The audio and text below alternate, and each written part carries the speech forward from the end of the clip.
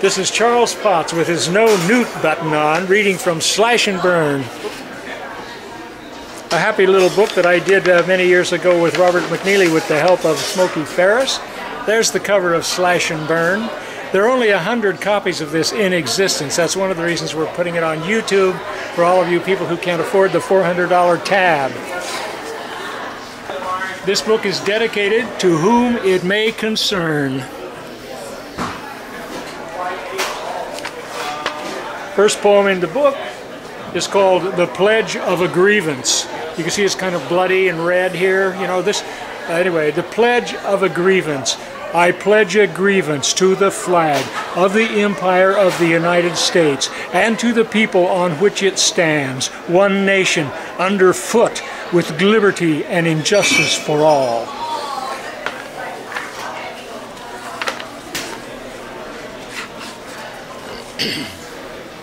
Many of you drive to work. This is called Sport Utility Poem. We're in trouble, car trouble. America had a love affair with the automobile and got knocked up. Now these little metal bastards are everywhere.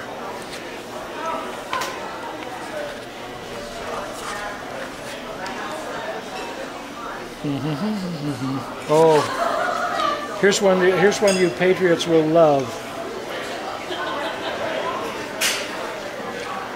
Geezers in Space.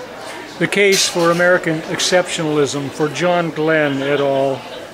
All Americans are exceptional. Let them tell you.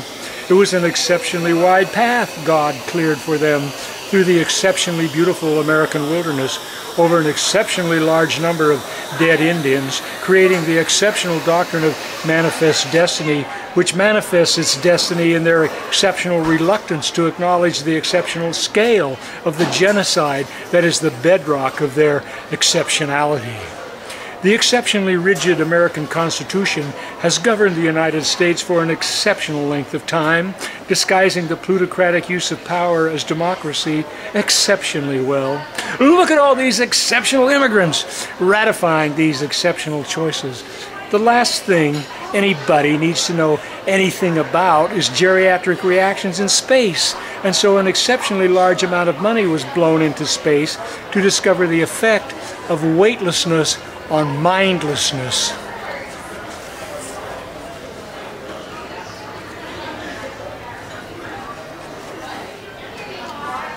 The cameraman is smiling, and then it's if you patriots, you know, there must be some of you who are still strung out. There's a lot of beautiful pictures in here. Let's take a look at that one, for instance. There's Kennewick Man. That's a Robert McNeely painting. Kennewick Man.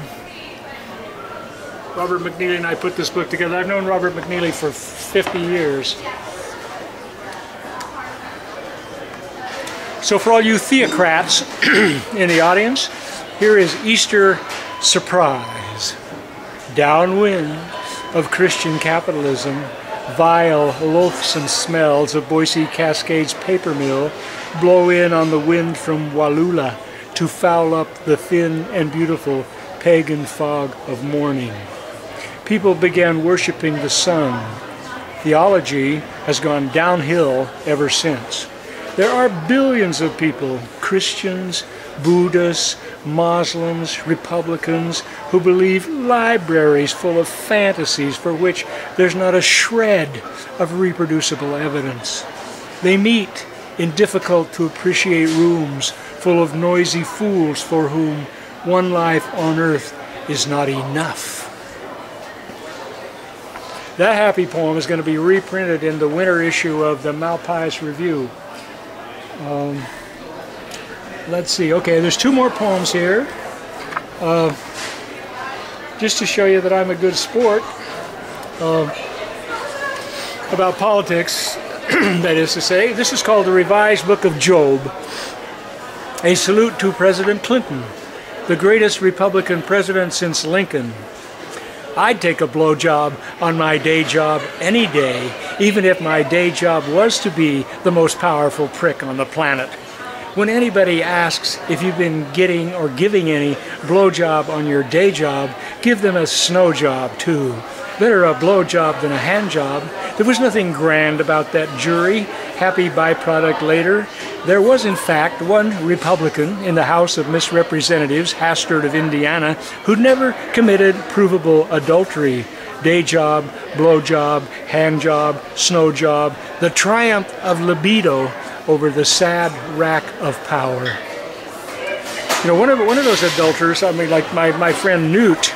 You know, we got to get somebody's got to do something about Newt. You know, I don't think Romney's up to it, or up for it, or capable of it, or what do we got to do here? I mean, anyway, we are in an Italian restaurant in the Italian village of WallaWalla, founded about 150 years ago on the backs of some dead Indians, as we've talked about earlier.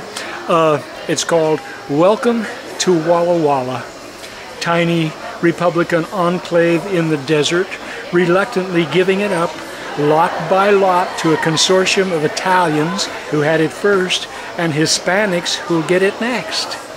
So what am I doing here? Free Berkeley radical, lunch bucket liberal, capitalist poet, Marxist real estate broker, overweight hippie without a hot tub in the brutal summertime. And that, ladies and gentlemen, is your brief introduction to Slash and Burn, Charles Potts and Robert McNeely.